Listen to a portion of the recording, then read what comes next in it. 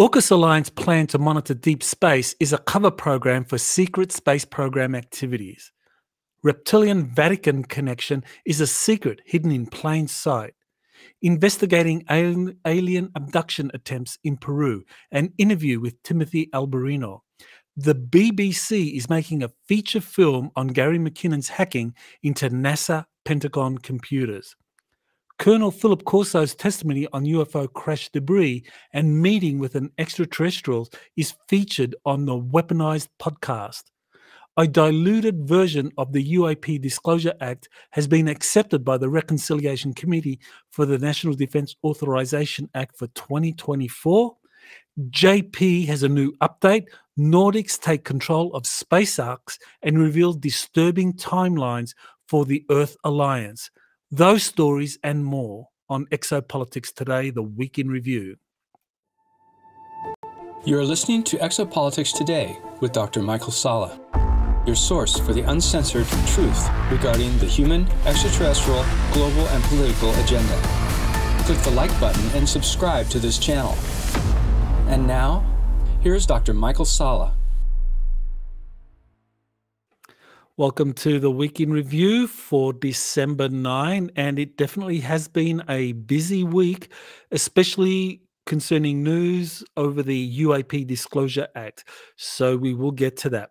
So I want to begin with my first tweet, or X now, and for just to remind you, you can go to twitter.com/Michael Salla and you'll see my Twitter feed. So I want to begin with this tweet in terms of what's the true goal of the AUKUS Alliance's plan to monitor deep space with high-powered radar by 2030. So what is really going on there? Now, as far as classified programs are concerned, there's always a cover program for the more highly classified secret space program activities.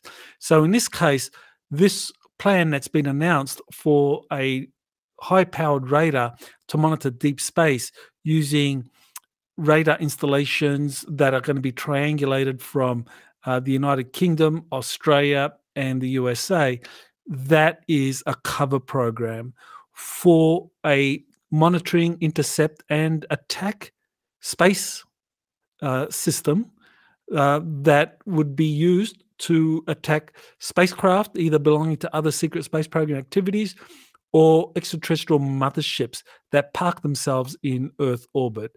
And this is something that is very significant in terms of defending the strategic high ground. Space is the strategic high ground now, and the cislunar region, that's all the area between the Earth and the Moon, including the Moon. And if you imagine a big sphere around the Earth, where the outermost edge of that sphere is the Moon, that is the cislunar region. And this high-powered radar system, I believe, is a cover program for developing some kind of planetary defense system using installations that are going to be situated in Pine Gap, Australia, the United Kingdom, and the US, which can be triangulated to shoot at things using directed energy weapons and other weapon systems anywhere in that region and beyond. So there's a preview clip of my webinar from November 25, the good, the bad, ET Exopolitical State of the Planet preview clip. So in this preview clip, I discuss how third parties manipulate both sides in international conflicts to start or perpetuate wars. And so I look at the Israel-Palestine conflict that's happening now and say how that has been manufactured by third parties that are manipulating both the Palestinians and the Israelis to go at it. And so this is important to acknowledge that this has been going on for a long time, and researchers such as William Bramley and David Icke were among the first to expose that. Jim Mars also exposed that system where you have a third party intervening in international conflicts to manipulate both sides. So there's no true binary conflict that ever happens. I mean, people think in binary terms, in terms of conflicts, whether it's Pakistan versus India, versus whether it's the United States versus Iran, or Ukraine versus Russia, or Israel versus Palestine. People or scholars in international politics often think in binary terms that, that's really what's going on. But you need to look at the third party behind the scenes. And that's not just extremists in both sides. I mean, a lot of people will say, for example, well, there's the extremist faction of the Palestinians, the Hamas, or the extremist faction of the Israelis, and let's say the Likud party, that are behind this latest outbreak in fighting. But no, these extremists are typically figureheads that are exploited by the true third party, which is extraterrestrial. So that's the clip that explains that. Okay, so this is where you get to see how the Reptilian Vatican connection is hidden in plain sight. I mean, it's right there in front of you. I mean, you look at some of the artwork. I mean, here's the artwork where you have some kind of reptilian-like being with one of the popes. And so Elena Danan posted this, and she thought that this alluded to a contract being signed with one of the winged Sakar. Was it the Pindar that was rumored to be hiding below the Vatican? Well, the connection between the reptilians and the Vatican is a long one. It goes back a long time. And so this artwork typifies that. As far as the Pindar is concerned, the Pindar is typically the appointed representative for the reptilian or the Dracos. Up until, I think it was the early 1820s, the Pindar was the Pope, because the Pope represented a figure that had powerful influence over the nation states of Europe and the Americas. But in the early 1800s, I think it was around 1850, the Vatican became dependent on the Rothschild family, and the Rothschilds made a huge loan to the Vatican, and he who controls the money supply controls the recipients or the targets. And so the popes then became subordinate to the Rothschilds as far as their dependence on the Rothschilds for funding is concerned. And so that apparently was when the Pindar became associated with the Rothschilds. So the Pindar is typically a hybrid reptilian human that attains very high office, and they infiltrate all institutions. So the Vatican Church has always been, or the Vatican has been infiltrated for a long time. These hybrids reach very high positions as cardinals or as popes, and they're manipulated. Then the 1800s come along. Now it's who controls the banks that is the most important institution, and so the Pindar is someone that now comes from the Rothschild banking family. Here's another story. Let's go to Daniel Sheehan, who is a longtime UFO disclosure attorney.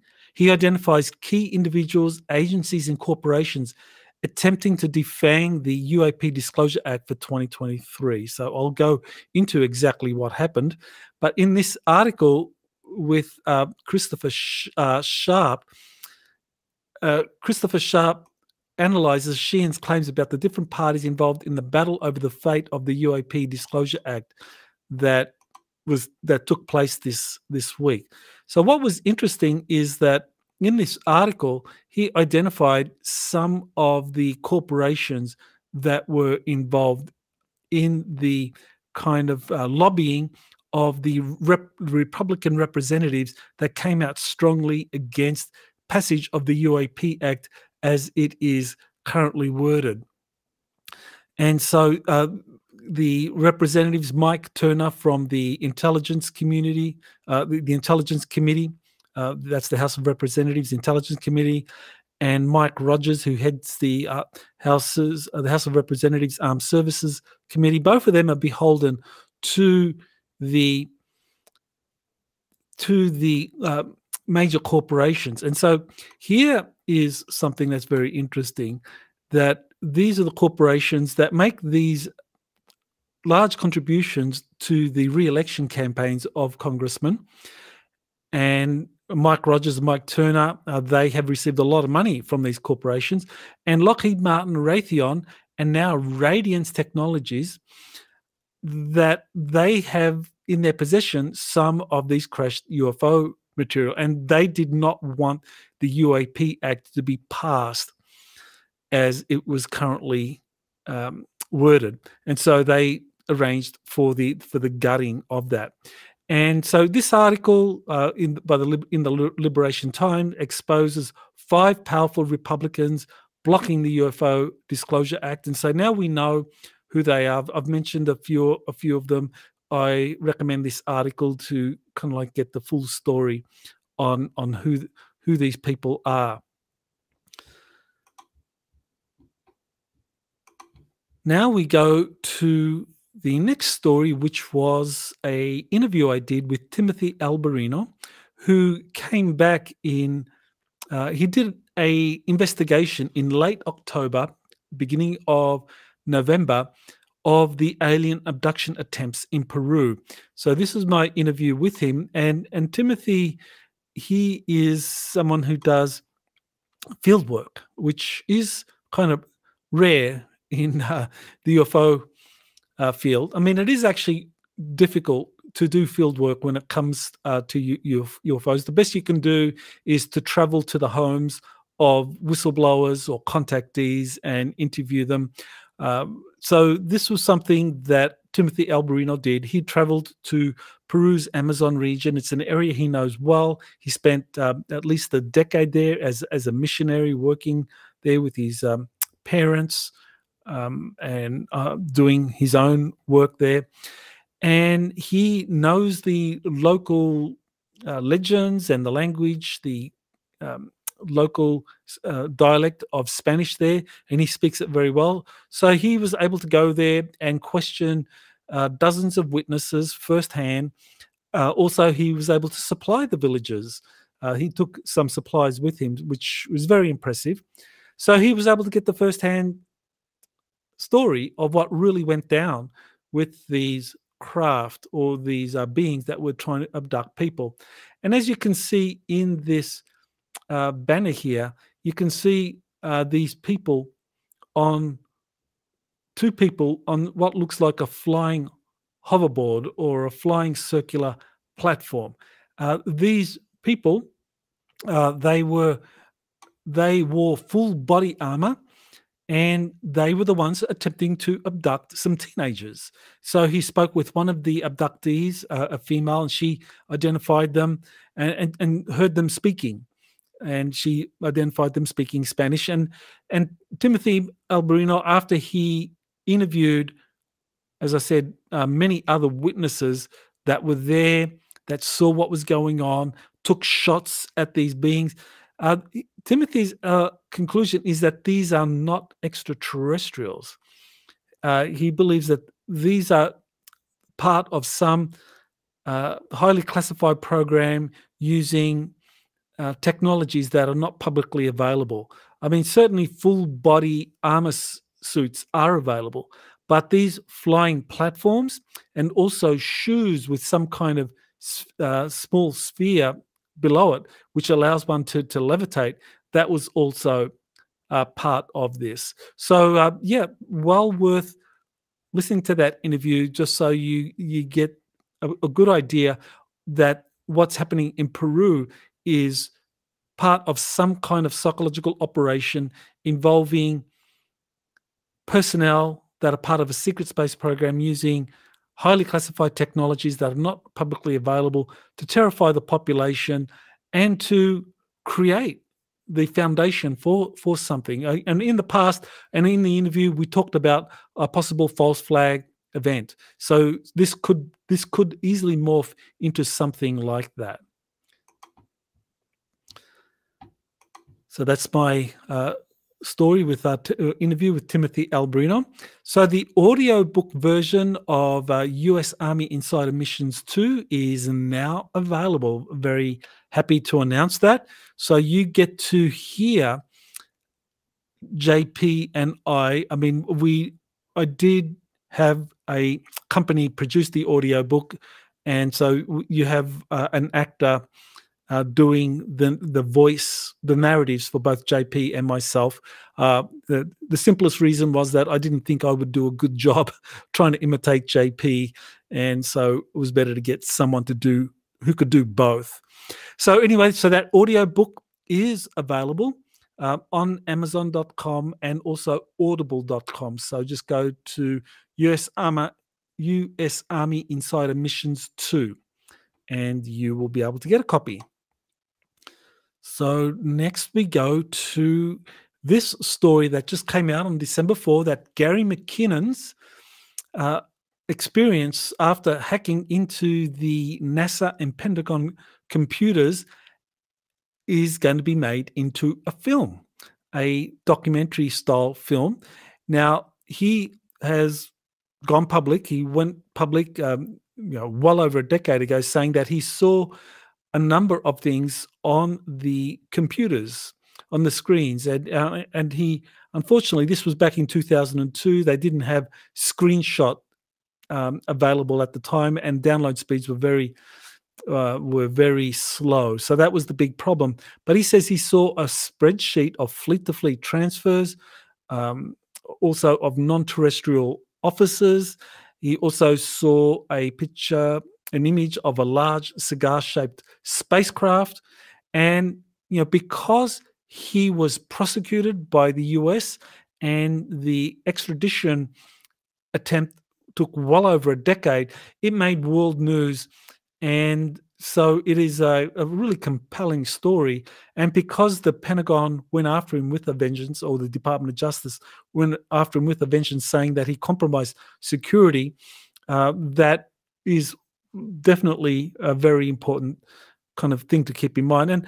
And one of the things that is worth acknowledging here is that around the same time that McKinnon hacked into the Pentagon and NASA computers, after he was discovered, around the same time, U.S. Space Command was demoted, was hidden within. It was demoted from from its then status as one of the major combatant commands to being a subordinate command within strategic command.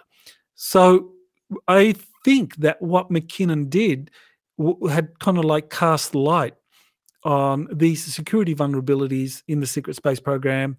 And so Space Command, as it was then constituted, was demoted. And so that did have real life implications. And of course, Space Command, 17 years later, that's in 2019, was resurrected under President Donald Trump, and it is expanding in terms of multinational alliances, and I'll talk about that soon. So here's Senator Chuck Schumer calling out a group of Republicans who are trying to scuttle the UAP Disclosure Act despite overwhelming bipartisan support. So this is very interesting. Why of all people was Chuck Schumer behind the UAP Disclosure Act? Now, he is as deep state as they come. So why would he be supporting UFO disclosure? I think it's probably because he didn't really want UFO disclosure, and he probably proposed this knowing that it would be shot down. I mean, Schumer's been around for decades, so he knows the way Congress operates, and he put out this UAP Disclosure Act, which when you look at it, it was very impressive in terms of having in there the creation of this 9-man agency that would have the power of subpoena, that could use eminent domain to get control over spacecraft that were being studied secretly in various corporations or anywhere. And Schumer, I think he probably knew that there was no way that this would pass, but he proposed it, and he played the white knight.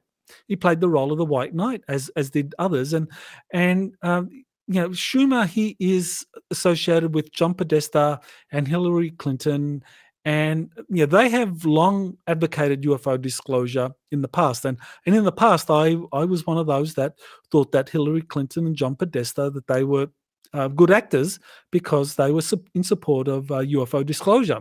Well, then, of course, in 2016, the whole thing with Seth Rich and Pizzagate happened, and as the truth came out, we learned more about what these people were really doing. And I think that UFO disclosure is really just a tool that these deep state actors use to manipulate the public or to distract the public. So I think Schumer knew quite well in proposing this UAP Act that it would be shot down, and it was a very good distraction, and still is a good distraction because people in the UFO community are talking about it nonstop. It has kind of framed it has framed Schumer and others supporting it in a positive light, and has kind of like made these Republicans that acted on behalf of the corporations look really bad. And I think that was a very clever ploy by Schumer. So here's a episode on Weaponized. Weaponized is a podcast with George Knapp and Jeremy Corbell, and they have a lot of very interesting film footage that George Knapp has acquired over the decades, and Jeremy Corbell is a videographer as well. So in this film footage, they showed Lieutenant Colonel Philip Corso talking about the Roswell UFO crash debris he encountered at the Pentagon and meeting with an alien at White Sands Missile Range. So the videos were from 1996, 1997, and they discuss Knapp and Corbell discuss the implications of Corso's claims that some of the Roswell debris were used in classified reverse engineering projects that were sponsored by the US Army. Okay, so this is where we get into some very interesting differences in terms of what George Knapp and Jeremy Corbell are putting out there. So they totally supported what Corso had to say about seeding some of these technologies into the civilian world, into corporations, so that you had things like Kevlar fabrics being developed. You had microchips, you had night vision goggles, and other advanced technologies that were derived or back engineered from the debris recovered at Roswell, and that Corso would identify corporations working in areas where they were already kind of like moving in the right direction. But once they saw the actual technology, that would help them, more rapidly progress in terms of developing that technology. So that was what Corso did. Now, Knapp makes a comment in this episode of Weaponized that I think is well worth looking at closely. His comment is that the propulsion systems of crashed UFOs have not been successfully reverse engineered. So that is consistent with what people like Bob Lazar and David Grush and other witnesses or whistleblowers that Michael Schellenberger have said, that all of the narrative that has come forward from these whistleblowers that have talked to various reporters or members of Congress, that even appeared in Congress in July 26th of this year, the narrative that's coming forward is that, yes, corporations have in their possession crashed UFOs and some non-human biologics, but they have had trouble reverse engineering these technologies. So, that is the position of a lot of people now that are supporting David Grush. But in my research and my work with secret space program insiders, that is incorrect. That, in fact, these technologies have been successfully reverse engineered, that extraterrestrials helped the US military and corporations in the reverse engineering efforts. And this has been, these secret space programs have been in operation since at least the 1970s, if not earlier. Okay, so another thing that I thought was very interesting is that Philip Corso, in an interview he did with Michael Lindemann, said that he gave briefings to Robert Kennedy, who was the Attorney General in the Kennedy administration.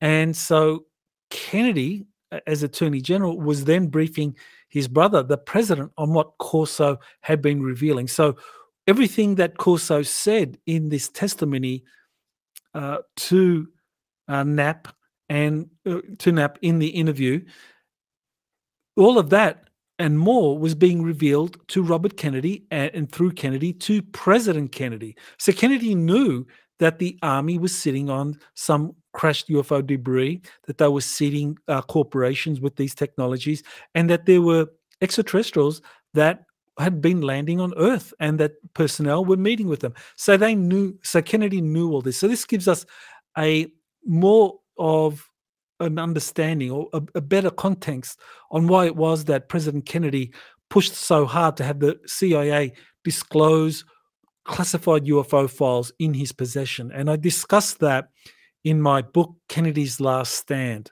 So you get all the information there. So yes, I think Philip Corso, very important testimony. So I'm glad Knapp and Corbell put it out on their Weaponized podcast. So Elena Danaan has started doing a weekly Star Nation News update. And I think it's really necessary viewing for anyone wanting to understand the big picture.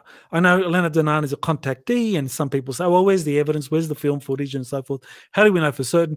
Using corroborating evidence from other insiders, circumstantial evidence, the testimony of legitimate insiders corroborating key aspects of what Elena Danaan has said. I believe her Star Nation News is being watched by people within the classified world. So if they're watching it, you should be watching it.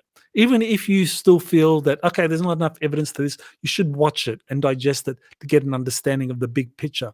Because you're not going to get that from a lot of UFO researchers because they don't look at contactees. And as I've always said, you want to get the big picture of what's going on, you've got to go beyond just witness testimonies and whistleblowers. You've got to look at the contactees. So here she relayed a message from Enki or Ea about conventional religions limiting human potential versus connecting directly with source energy. So this is something that Ea or Enki talked about in a message that he gave to Elena Danaan, and she relayed it in her Star Nation News. And so you get to a sense that Ea is someone that is very much in support of people being able to connect with source energy themselves, and believes that conventional religions are really a means of kind of limiting people's innate potentials. In other words, conventional religions are all about dogma, whereas seeking one's source energy is all about going within. And this is something that all the mystics have always talked about. I mean, there's a difference between exoteric religion and esoteric religion. So if we're talking about the mystics, whether it's from Sufism, whether it's from Indian Vedic philosophies, Buddhism, Christian spirituality, they always talk about going within and connecting with the light within, which is then part of this oneness that makes up the universal whole. So, I mean, of course, it's much more nuanced than that, and there's variations depending on the traditions. But all these spiritual traditions talk about going within, which is exactly what Ea says he did. He taught. So it's like, well, Ea is communicating that he's like the mystic, the alchemist, saying, go within. Transform the lead of human desire into the gold of connection with divine source.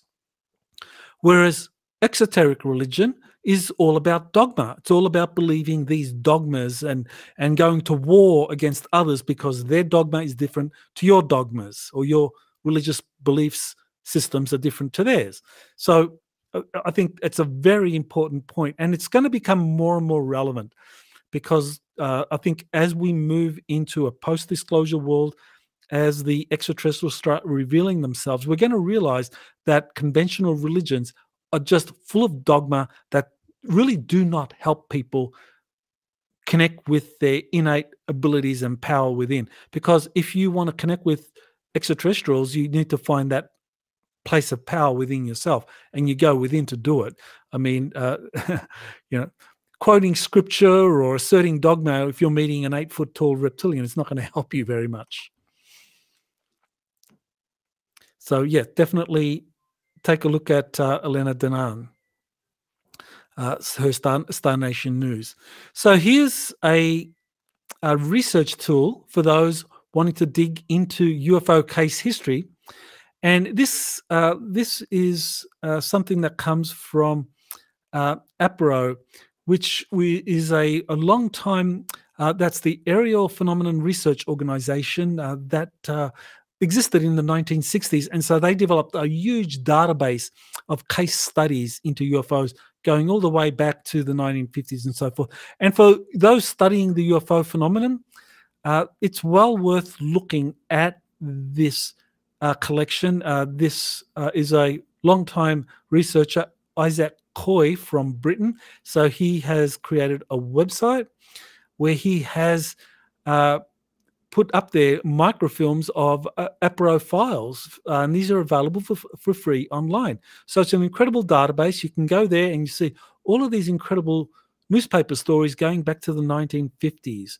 And it gives you a lot of context of what was being reported back then. Because in some ways in the 1950s and 60s, there was greater openness on the UFO issues. So you can definitely get a lot of information about what was going on there. So that's a handy research tool.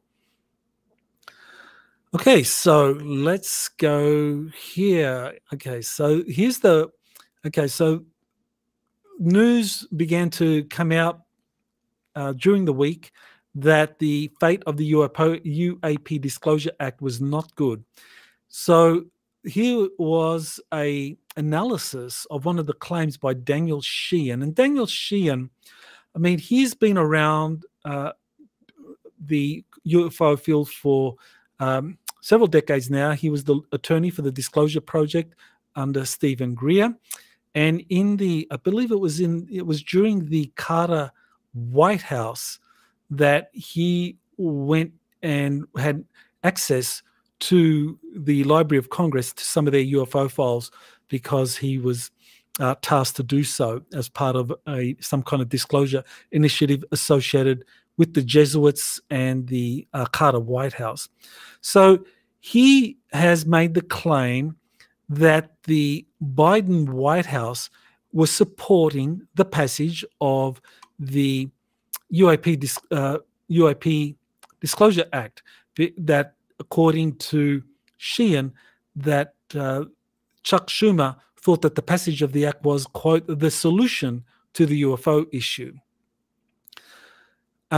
So this was, I think this was kind of like setting up the profile of UFOs. I mean, as I mentioned earlier, I really don't believe now that Chuck Schumer proposed the UAP Disclosure Act intending for it to be passed. I think he just dangled it, threw it out there as a carrot, and really did nothing to support its passage. And that is substantiated by the analysis of Dean Johnson, who really is a very solid investigator of congressional and White House activities. And so he examined Danny Sheehan's claims about the White House supporting this, and that there was a real fight in Congress to support the passage of the UAP Act.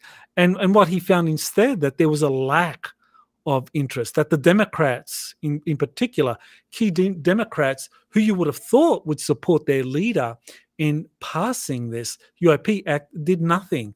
And so, this supports the idea that the UAP Act was just put out there by Chuck Schumer, knowing that it would fail. And so, why is that? And so, I proposed that, well, it was setting the stage for possibly a false flag alien event. So you dangle the carrot of your full UFO disclosure. It's withdrawn or scuttled, or in this case, as we saw, it was essentially just defanged of all its teeth, and so it does nothing. But what it did do was direct public attention towards UAPs and their public. So now millions of people, tens of millions of people in the United States are thinking about UAPs because of this UAP Disclosure Act that Chuck Schumer proposed or put forward, and for well over a month now, it's been discussed relentlessly. So it's raised the profile of UFOs and the existence of non-human intelligence. So why did Schumer do that? Why did the deep state do this? Some possible explanations: a false flag alien event, a catastrophic disclosure, or a long drawn-out fight over UFO disclosure in the US Congress. So all of these are possibilities that we need to look at. So let's look at some other stories. So finally, on December 7, it emerged that a bicameral conference committee that comprised the ranking members of the Defense Armed Services committees from the Senate and the House of Representatives, that this reconciliation committee that was headed by these four individuals, the ranking members of the armed services committees from both, along with others that came in and addressed this conference committee, that they decided to scuttle or dilute the UAP Disclosure Act that had been passed by the US Senate. And so the diluted version doesn't create a review board, so that's gone. There's no subpoena power to access, records, whether they are in any kind of corporation or whether they're in any agency. That doesn't exist. Eminent domain was removed. And so the big takeaway from this, I think, is that newer companies like SpaceX can forget about getting their hands on the UFO debris that older companies like Lockheed Martin, Boeing, Northrop Grumman, and so forth have in their possession, and that they've been reverse engineering these for decades. And under the original UAP Disclosure Act, they would have been compelled to hand those over. So this is the tweet that Curious Explorer put out that analyzed the conference report put out by this reconciliation committee. They also preserved the funding amendment, or this is the Gillibrand Amendment. They preserved the one aspect that prohibited funds from being used on any UAP program unless disclosed to the congressional leadership at Intel and Armed Services Committee. So, that really doesn't amount to too much because even if you disclose these programs to ranking members in these committees, I mean, there's no guarantee they're ever going to say anything about it. I mean, we saw that with regard to the David Grush testimony. I mean, David Grush went to the Senate and House Armed Services and Intelligence Committees to give briefings about what he knew of up to 40 whistleblowers, and no member of these committees has come forward. And in fact, Tim Burchett, the Republican congressman who arranged for Grush to appear in this July 26 congressional hearing, he pointed out he has said subsequently that people within the intelligence and armed services committees, they kind of see themselves as privileged because they have higher security classification and have higher access or need to know when it comes to these programs, and they don't share it. They don't share it with other members of Congress. So so this Gillibrand amendment doesn't mean much at all. So this is a good summary of the things that were taken out, and this is the Curious Explorer Twitter feed. Okay, so JP did a update that was released on December 7. And in this update, he talks about the space arcs being taken over by Nordics. And so this is something that JP has said, that the space arc, the Atlantic space arc, was being relocated into the middle of the Atlantic Ocean and made inaccessible to surface humanity. That was increasingly worshipping these technologies. In other words, the different governments of the world that were collaborating in some way. I mean, they had problems in how they interacted with these technologies. And the Nordics thought that the humans were worshipping these technologies too much. And also there was some level of competition. So JP said that he was taken on this spacecraft, and he was told about what was happening with the space arcs being taken under the control of the Nordics, and he was given a drink. And this blue drink that JP had, the actual name of the Nordic, it's incorrect here. It's not Yusuf. It's actually, phonetically, it's pronounced Jasif, Jasif. And so that is the name of the Nordic. And so JP is saying that this Nordic is very concerned about the way in which the space arcs are being treated, and also very concerned especially about the timelines, the possible timelines that humans may be heading into if the right decisions are not made. So I think what that means, and a lot of people were kind of worried about this, like, well, is JP saying we're headed for some negative timelines, and the Nordics saying that this is what's happening? What I think is going on is that right now the Nordics are monitoring human consciousness, and they're monitoring events on the planet, and they're seeing how things are playing out right now, because the White Hats have not made their big move. The White Hats have not come out to expose the corruption, have exposed the stolen elections, exposed the kind of false flag events, exposed the framing of Russia. All of these things have not been exposed. And so the Nordics are looking at all this in terms of future timelines, and are very concerned about the possibilities of what may happen if the White Hats don't make their moves soon. So I think that's what's going on. So I don't think it's a cause to be concerned about at the moment, but certainly it's a warning that things can quickly get out of hand if the White Hats don't assert control soon. And the White Hats asserting control, we can't control that, but what we can control are our thoughts and actions. And this is one of the things that JP asserts again and again, as well as others.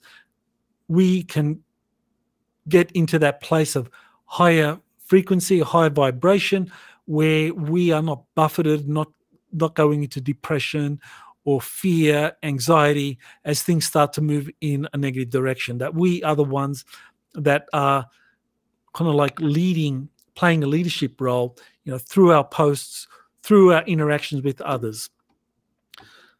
So I do have another update with JP, and JP, in this other update, it's going to be released. We aim to release it next week. That's what our goal is. So we plan to have it out by next Thursday. And in this other update, just to give you a teaser, JP is saying that the Nordics have taken control of all the space arcs, not just the Atlantic space arc. They've taken control and they're restricting access to the humans because, simply, we haven't got our shit together. There's a lot of fighting. I mean, you just look at the world right now. There's a lot of infighting and it's getting worse. And so we got to really cooperate, and the Nordics are wanting us to cooperate before we get our hands on these advanced technologies. So the Nordics have taken control. So very interesting. So you can look forward to that coming out next Thursday if all goes well. Okay, so here's something that I thought was very interesting. This is that Italy, Japan, and Norway have just joined the Combined Space Operations Initiatives, which is this cooperation between the space commands or the equivalent military commands in different nations, that they all cooperate. And US Space Command is at the center of that. So US Space Command is basically coordinating its equivalent space commands from other nations to form a multinational space alliance, a multinational military alliance. So this Combined Space Operations Initiative currently consists of 10 nations. So the other 6 nations are Australia, Canada, France, Germany, New Zealand, and the United Kingdom. So these countries all coordinate their military operations in space, and they have a very important function, which is that as they coordinate all their space assets, so to varying extents, these countries all have space programs, and they are coordinating their space programs increasingly. And as the Artemis Accords start to take shape, and we actually have civilian space programs as the 2020s go into the 2030s, and many nations have functional space activities, whether it's space mining, space research, setting up space bases, space tourism, whatever it is, and they're signatories to the Artemis Accords. The Artemis Accords have within them a provision for the creation of safety zones. That means that if companies or signatories to the Artemis Accords and corporations associated with these, if they are doing a sensitive mining program or setting up a base somewhere, and that's declared a safety zone, that means that this Combined Space Operations Initiative is obliged to protect that. So what we are seeing really is the creation of something along the lines of a Starfleet, similar to what appeared in Star Trek.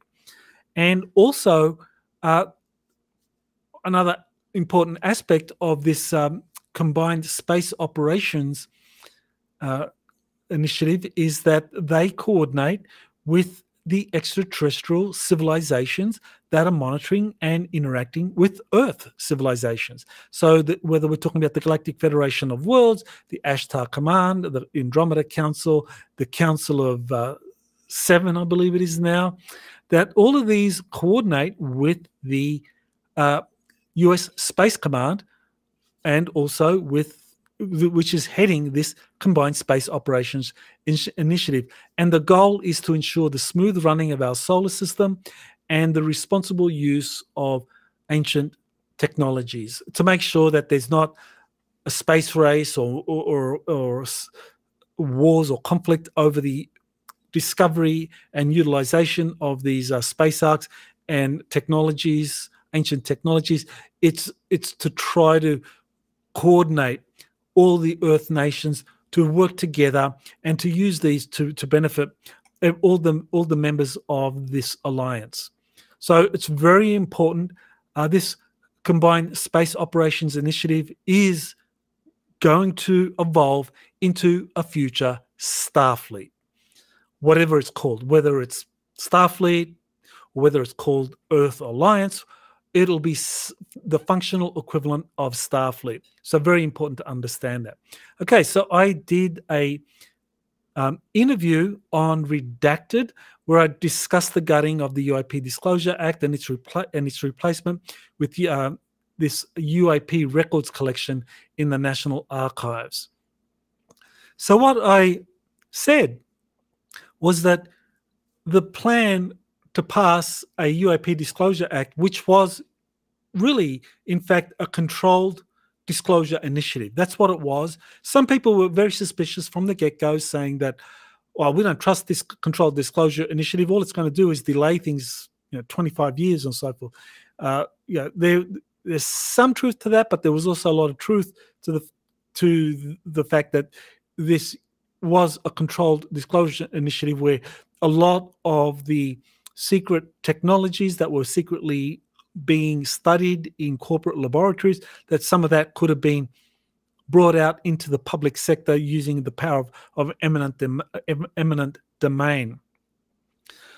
And so what's happened is that this UAP Disclosure Act has been gutted, and what we have instead is a UAP records collection that will be established in the National Archives. So elements of the UAP Disclosure Act were preserved, and the elements that were preserved constitute the establishment of a UAP records collection within the National Archives. The original idea was that this records collection would be pretty extensive because you would have a review board that would probe government agencies and corporations with for records and artifacts and any knowledge that would then be relayed to the National Archives and to the records collection. So, in other words, without this review board, this UAP review board, there's no way that this records collection is going to amount to very much at all. Essentially, it's just going to be just more of what we're seeing under the Freedom of Information Act. The Freedom of Information Act, agencies are always being asked through FOIA requests to release these things. The Black Vault with John Greenewald, he's done really excellent work in using FOIA to extract records, but without the without the creation of a review board with subpoena power, the power of eminent domain, the power to to go to the president directly to disclose this rather than being subordinate to the Pentagon bureaucracy. Without that, then you're not going to have much released at all. And so, and as people who have experience with the FOIA Act, and I've had a little bit of experience with that, have found when you make these requests with FOIA, it's time consuming and you often get very, very little. Okay, so here's a reaction by Ross Coulthart and Bryce Zabel to the gutting of the UAP Disclosure Act. And that the remnants of it that was incorporated into the 2024 National Defense Authorization Act. So they spell out what's wrong with this, and I've already gone over it, so I don't want to repeat what I've already said. But what I thought was worth pointing out, that Ross Coulthart, he made an interesting statement. He said that he was very much in agreement that the UAP Disclosure Act was gutted for reasons I just explained. He made similar arguments, but then he said something that was kind of like debated, and I wanted to kind of take issue with it as well, because he said that he had sympathy for the aerospace corporations' resistance or antipathy over the eminent domain elements of the proposed UAP Disclosure Act, because he thought that the corporations had spent vast amounts of money finding these crashed UFOs and bringing them into the laboratories and studying them. Well, I think Ross Coulthart hasn't been around long enough to maybe know that there have been crash retrieval operations set up that are run by the Air Force, by the CIA, by the NRO, and that they have had specialist teams in place recruiting personnel from the military that go into the field. And when they retrieve the debris, they take a first look at it. They have corporate consultants often take a look at it, and then eventually they hand it off to the corporations for study and reverse engineering. That has been the way it works. So it's not a matter of the corporations going there, finding these UFOs, and then taking them into the laboratories. They always get the debris from these elite crash investigation teams that have been set up under taxpayer funding, with using personnel from the Air Force, or now Space Force, or the National Reconnaissance Office, the CIA also, and then whatever is retrieved is then handed off to the corporations. So the corporations have been getting these technologies for free, really, and being told, take a look at it. So they don't own it. This is why the power of eminent domain is important, why it needs to be passed, because that's the only way you'll get the corporations to let go of these technologies. And without that eminent domain, they can't release it.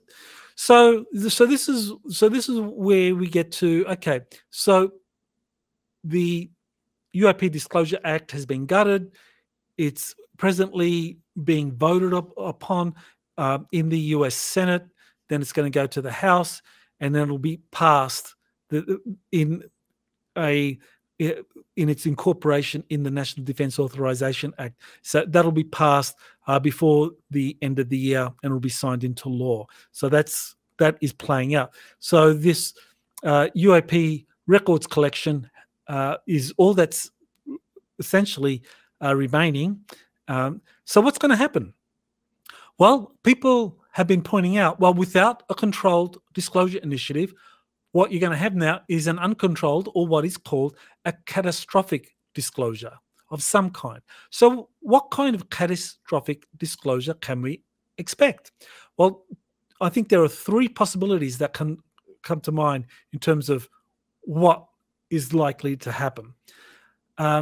First, there's going to be a flood of credible whistleblowers coming forward to talk about what they know of these retrieved UFOs and non-human intelligence, biological material from them that they worked on in these classified programs. So I think we're going to have a flood of these. So we're going to have David Grush on steroids, because David Grush, he did not have firsthand involvement in these programs himself.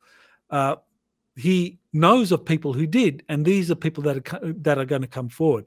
Now, one of the people that I know that are part of these classified programs is JP, the Army insider that I've been working with since 2008 and joined the US Army in 2019. He's got direct access. He could come forward and be part of this. I do not know whether he will be allowed to do this, how long he's even going to be allowed to remain in the military. This is all very fluid. JP has been subjected to a number of attacks. He's been hospitalized several times, very recently as well. And so it's taking a toll on him. So he is definitely wanting that to end. So we'll see what happens with JP in the future. But for the moment, JP is someone who has first-hand experience. There are many others that are willing to come forward. And this, I think, is going to be very interesting over the next year. A second possibility of a false flag alien event. I personally think that this is something that probably is a very real possibility now that the UAP issue has been raised to such prominence. As I mentioned earlier, Chuck Schumer, deep state, I think he knew the UAP Disclosure Act was going to be shot down, but he proposed it anyway because he knew that the attention that it would generate would prepare the public for a false flag alien event of some kind. It doesn't have to be a full full-blown alien invasion. It could be something much more mysterious, something along the lines of what we're seeing in Peru right now. So Peru, what we're seeing there, could be the template for some kind of false flag alien event where it's like you don't know who's really doing all these dastardly things, but something like what we're witnessing in Peru could be magnified at a high level. And the third possibility is that extraterrestrial motherships from the Cedars, from the 24 civilizations, could show themselves. The space arcs could start showing up as well. So these are three possibilities that I think we might witness next year. So let's see. I think it's going to be a fascinating year. I think the stage has been set, ladies and gentlemen, for some really monumental events. And I will do my best to cover the stories as they unfold on my X feed or Twitter feed and share with you breaking news on a weekly basis. And of course, through the interviews on my Exopolitics Today podcast. So don't forget to subscribe on Exopolitics Today. I have a mail list on exopolitics.org or exopoliticstoday.com, so you can subscribe to the email list, and that way you'll be notified of everything that comes forward. So thank you for listening, and aloha. You have been listening to Exopolitics Today with Dr. Michael Salla. Please remember to like, share, and subscribe to this channel. Join or start a conversation in the comments. Take the time to explore the vast library of best-selling books, webinars, and podcasts by Dr. Salla. Visit exopoliticstoday.com.